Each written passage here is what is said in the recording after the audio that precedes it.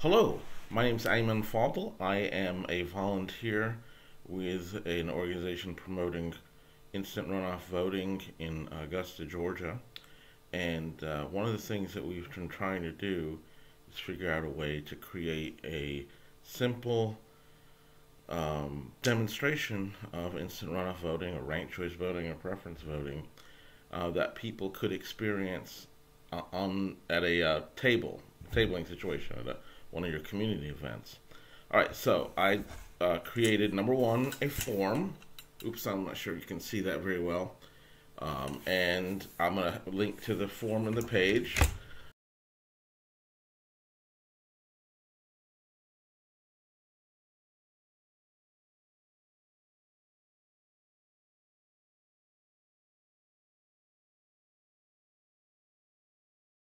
I bought the Starburst family pack, which has 4 flavors of gums, and I split the 4 flavors into 1, 2, 3, 4 Ziploc bags, and I counted them out,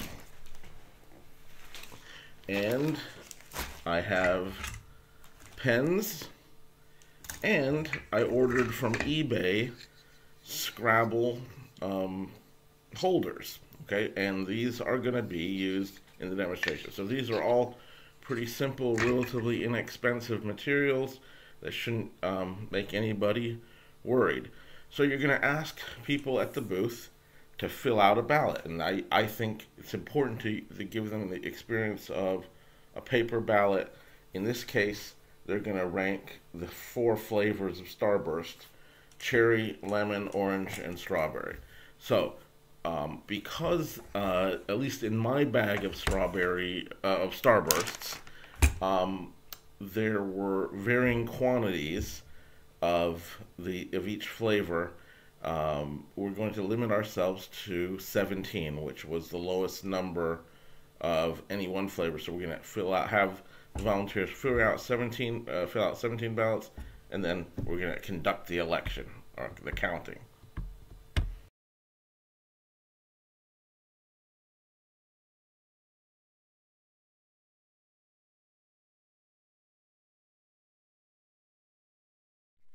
Okay, so you have finished collecting ballots.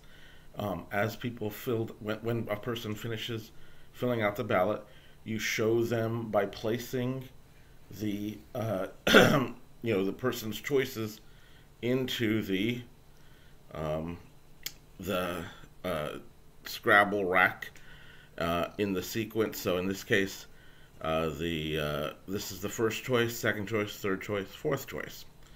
Okay, and as you saw from the image, I have arranged in no particular order all the racks. All right. Next step I'm going to do is now I'm going to tabulate the votes, and so the first thing I'm going to do is I'm going to resequence the racks by first choice of the vote, just to kind of give people a visual demonstration of what the first round of voting looks like.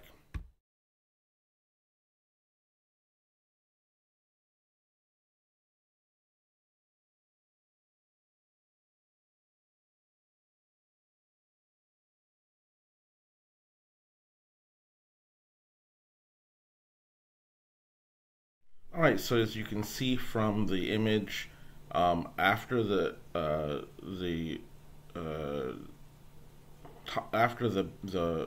bases, or the Scrabble tile holders are sorted by first vote, I can see that the lemon flavor, which is my favorite, is the least vote getter. So I'm going to remove that from the main group, and then I'm going to place those 2 tiles, which are now have into the sort based on the second trial. So one of the voters who chose lemon chose cherry as the first vote, and the other one chose orange as the first vote.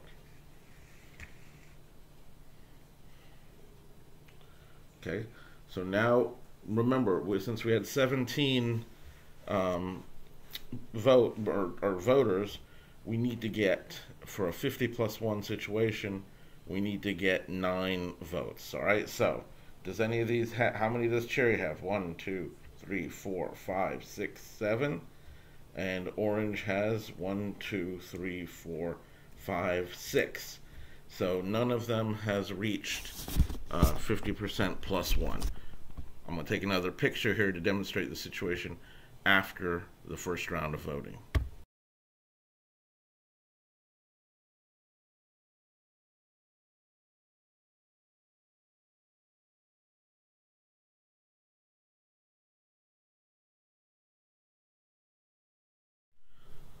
All right, so strawberry is the next round. Is the candidate that's eliminated from the second round because it has fewer votes than orange or cherry. So again, we're going to remove the strawberry um, uh, from the trays that were as first round picks, and we're going to shuffle them. Um, and then two of the strawberries had lemon as their second round picks, which is, or their second preference, which is lemon's already been eliminated, so I'm removing those two. And so now we're left with two of them who wanted cherry, whose next vote is cherry. So we're going to move this to reflect that.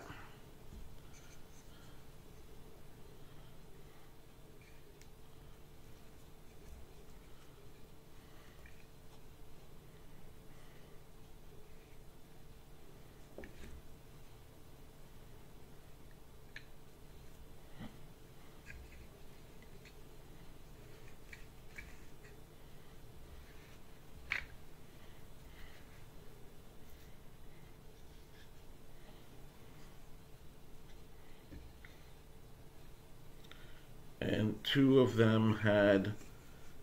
the strawberry votes ended up.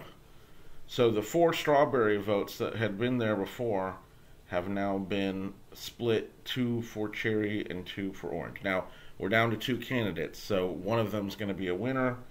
Cherry has 1, 2, 3, 4, 5, 6, 7, 8, 9, and orange has 8, and hence the people, despite my better judgment, neglected lemon and chose cherry to be the flavor, the strawburst flavor in this election.